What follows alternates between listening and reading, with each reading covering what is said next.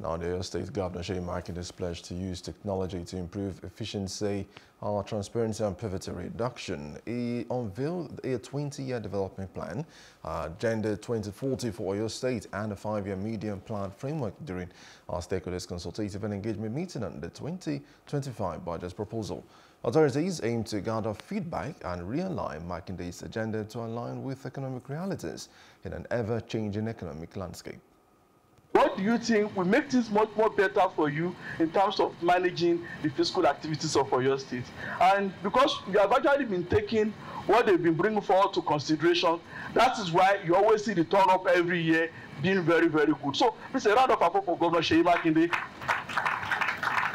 It is not just here in the Bado zone that we do it.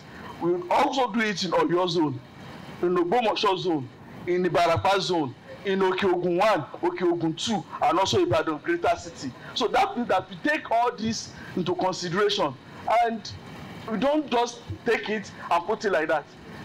Each outcomes of what we get from each location, we send it to the different MDAs that are concerned. Every kobo in our budget serves to improve the lives of the people, foster infrastructure development, enhance quality of education, improve healthcare services, and create an enabling environment for businesses to thrive. As the chairman of the Committee on Finance, Appropriation and State Economic Planning, I want to assure the good people of Oyo State that the House of Assembly is fully committed to overseeing a budgetary process that is prudent, equitable, and geared towards addressing the real needs of our people.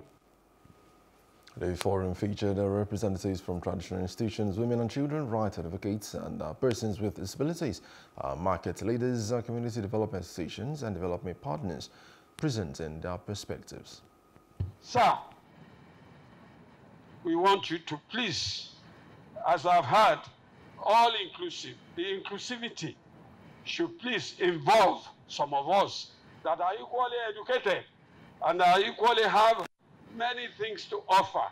We were never approached for many things, but I am begging on behalf of all members of the Traditional Council. Majorly, since a lot of us are entrepreneurs, we discovered that we have issues with capital. There's no business without capital. We need to have access to more capital so that we can increase the kind of business we do and we can have more. We'd also like to say that it's so difficult to get loans in our state, especially because of the documentation. You know, a lot of things that are required, most of these women don't have it. So we'd also like to ask that you would help us with easy access to loans for women. And then the inflation is also a major problem for us. So we'd like to see that it should please Your Excellency help us see how we can reduce that. Our educational sectors, Governor, you need to visit all these places. It's as good. We need renovations in our hostels, in our classes. We need first aid boxes. We need as many good things as possible.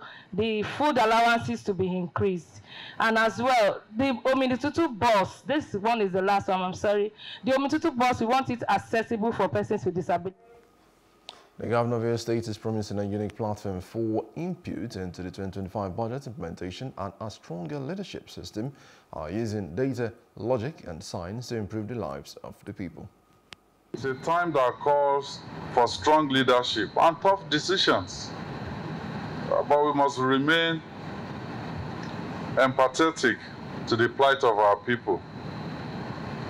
And this is why we're always looking for ways and means to make things easier for our people. Recently, the House of Assembly, they worked really hard to pass the presumptive tax bill. Yes, government needs money. But we said, look, we're not going to get this money by becoming enemies of the poor.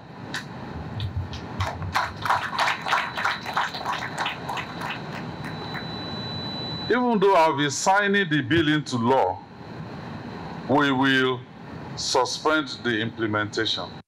Hello, Hope you enjoyed the news. Please do subscribe to our YouTube channel and don't forget to hit the notification button so you get notified about fresh news updates.